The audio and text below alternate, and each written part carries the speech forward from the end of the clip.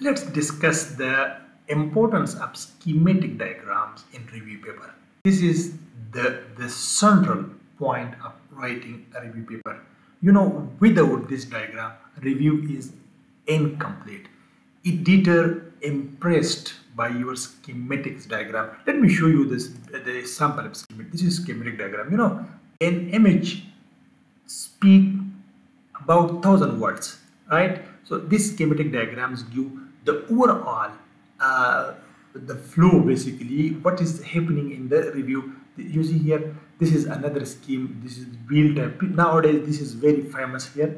This is another wheel you see here. So this is also, so schematic diagram are very important in review paper.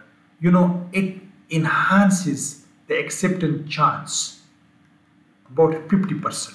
Mean if you have good schematic diagrams. I myself drawing in PowerPoint.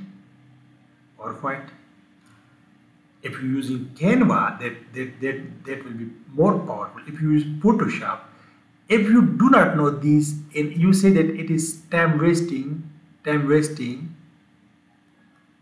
just simply hire someone that will help you to draw, but you have to give the idea, right? But I strongly recommend that you must need to know, because it is difficult to communicate with other people and tell do this.